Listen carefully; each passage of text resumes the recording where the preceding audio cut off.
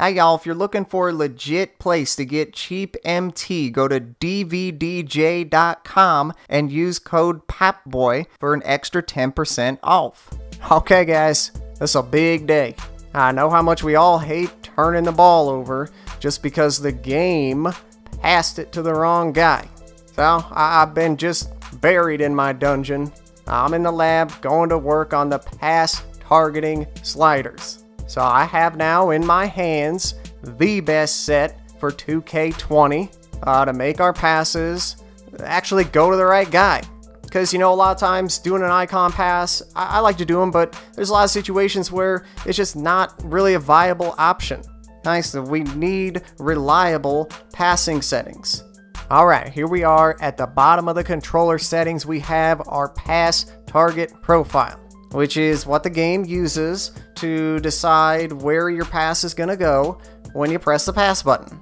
Okay, and in order to make this decision, it's going to use these three factors down here. So when we set this, we're just telling the game how much influence we want each of those factors to have in that decision. And these are pretty self-explanatory. Direction is just where you're pointing your L stick. So how much do you want it to factor that in? Distance is just how much do you want it to favor the closer teammate. And openness is how much do you want it to favor what the game perceives to be the more open teammate. Now let's deal with that one first because we're going to dispose of it. We're going to take this thing all the way down to 1. A lot of you guys may know how I feel about this. I like to make my own decisions, you know, strategize myself. But, you know, I still test this function just to see how it works. And not surprisingly, it really doesn't work. It's been that way since they put it in. It definitely still struggles to anticipate. And it can lead to some pretty inexplicably dumb passes. And then other times when you have a high openness setting, you just see a lot of like pointless swinging of the ball, just passes that don't really accomplish much. Whatever case may be, it's just not good at, you know, identifying the best option. But the good news is we have brains, so hopefully we can do that. Alright, so well, let's move on. Come up here to direction, which is going to be the one with the highest setting. This can be like our main factor because, I don't know, of course you want the game to pay attention to where you're pressing on your L stick and then pass it to the guy you're pointing at. So simple enough, but we can't stop there because what about all those situations where we have multiple teammates in the same general direction? That's when we need the proper balance between these two, direction and distance. That balance there, that's what's going to allow us to reliably make those kind of routine passes to the closer guy.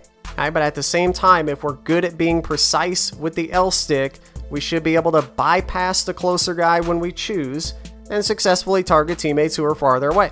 So where's the sweet spot? What settings are going to give us the right balance? That's what it's all about. And that's what I got. Okay, right here. It's direction 59, distance 40, openness 1.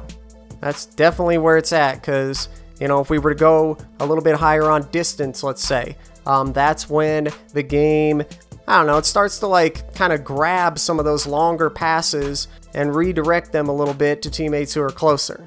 And then if we were to go the other way and add a little more to direction, that's when you'll start to be like, man, I was just trying to make a simple little pass. Why'd he throw it all the way the hell over there?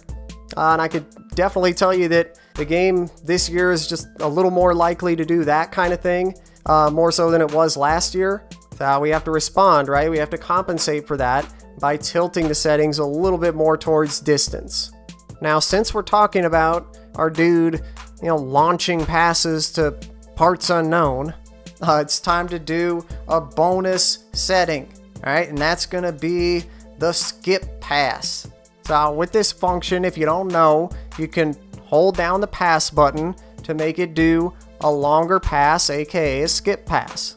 So the thing with this, it's good in theory, and it's actually not quite as bad as it was last year, but it's still just too damn sensitive. Right? It still triggers too easily.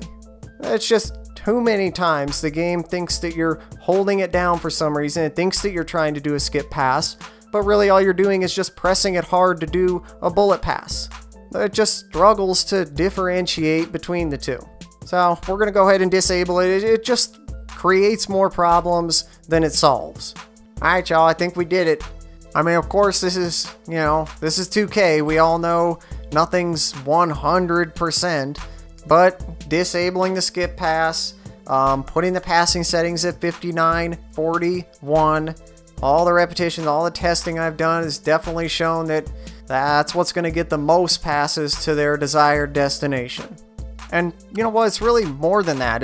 These just make the gameplay, it just feels more intuitive, and it'll just flow more naturally. It's a lot more enjoyable when you have these set right. I know I'm already a lot more excited about playing the game. But now I want to hear from you guys, okay? Get in the comments, let me know what you think, how it's going for you, if you need anything. And before you go, don't forget to tap that like button. We're all about improving the game here, so the more likes it gets, the more the channel grows, the more I can do in the future to make the game even better. Alright, and if you're on the same page with me, subscribe, turn your notifications on if you haven't already, because you don't want to miss it. We got defensive settings coming up next. Okay, so I hope to see all y'all there on the next edition of 2K with the Popboy.